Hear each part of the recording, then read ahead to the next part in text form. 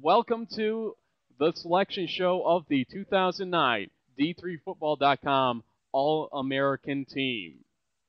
Case with the handoff around to the outside. He's got the first down and more. Midfield, high step and pushed out of bounds inside Delaware Valley's 40 at the 36. Andrew Case on 3rd and 2 picks up a truckload.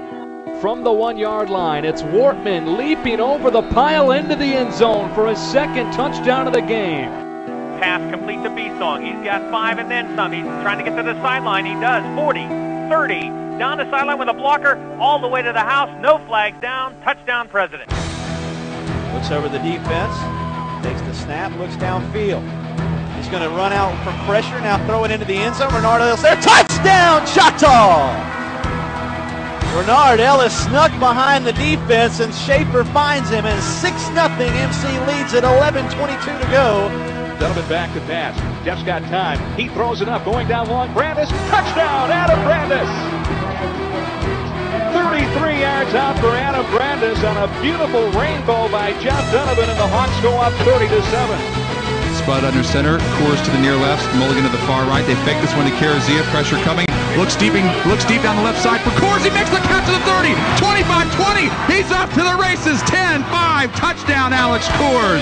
Alex Coors again with the mismatch. He was quiet all first quarter, but he has been so explosive here in quarter number 2.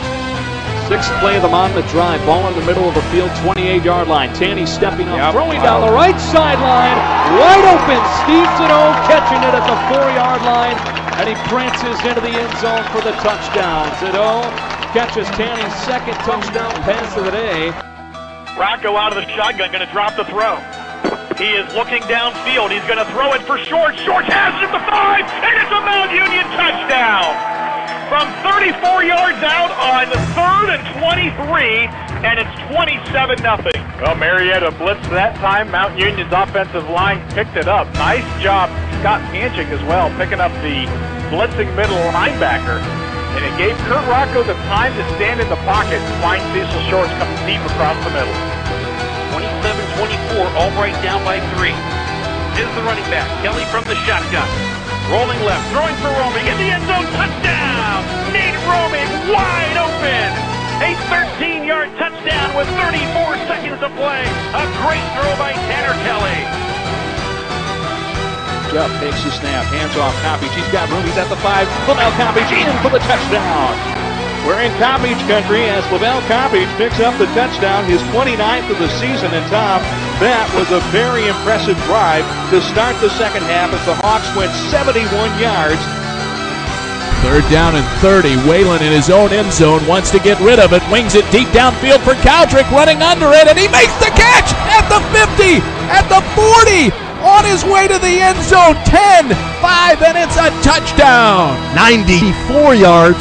Unbelievable.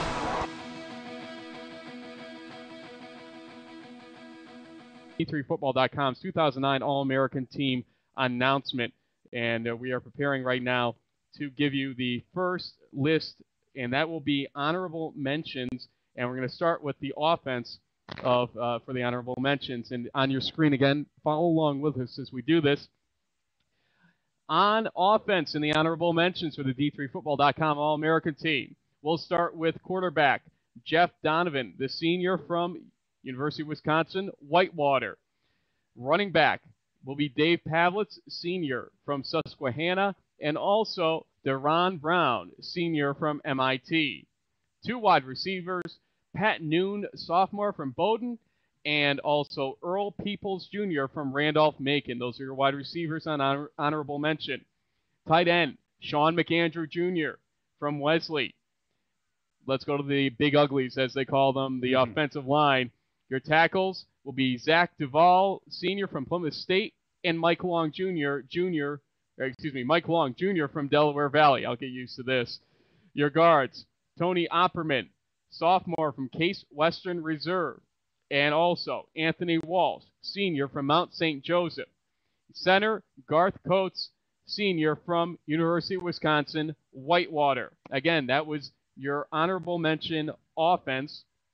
On defense, we'll start with your defensive ends. Frank Waymiller freshman from Coe, and also Will Roggenbach, Jr. from Hampton-Sydney. Defensive tackles, Ben Tomeno, senior from Hartwick, and also LaRon Boykin, senior from North Carolina Wesleyan. Your linebackers are Kyle Tuning, senior from Maryville, Tennessee, Andy Episcopo, senior from St. John Fisher, and Andrew Sellers, senior from Hampton-Sydney. Go to the secondary. Your cornerbacks are Kendall Wade, senior from University of Wisconsin Stout, and Corey Stewart, senior from Hanover. Your safeties are Jerron Davis, senior from Concordia, Illinois. That's Jaron Davis, and Drew Fisher, sophomore from Linfield. Your specialists include Tony Smidle, senior from Wisconsin Platteville, punter Chris Stengel, junior from Westfield State, and returner Wes Chambly, junior from Wabash. Well, Ryan Tips. You know what? He's not only just a junior from my alma mater, he actually is from my hometown as well. I'll come back out here and let you talk a little bit about him. So I've of course been able to see him. I go up back to Wabash every year for the Monon Bell game, and he's really, you know, not only as a returner but also as a wide receiver. He's really just kind of he's a very dynamic athlete, kind of all across the board, and he's a lot of fun to watch. He has a lot of speed and is able to put up some really good return numbers. But I was also looking at the rest of that list, and being a Mid-Atlantic guy myself, it was a list that was very heavy on Mid-Atlantic players. Putting it back up there for a second on top of it, Sarah, call out some names that you Well, you saw. the first one that really kind of jumped out at me is Earl Peoples from Randolph-Macon. I think it was the first week of October after the Washington and Lee game. Randolph-Macon put up 295 passing yards in that game.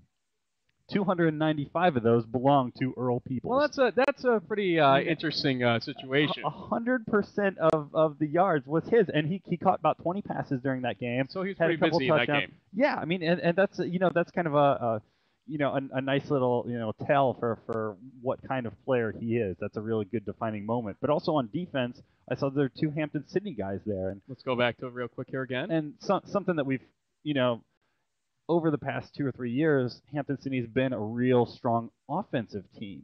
And last year they started to develop a much better kind of defensive scheme, just really kind of toughening up and shutting down a lot of teams that they weren't able to shut down in previous years.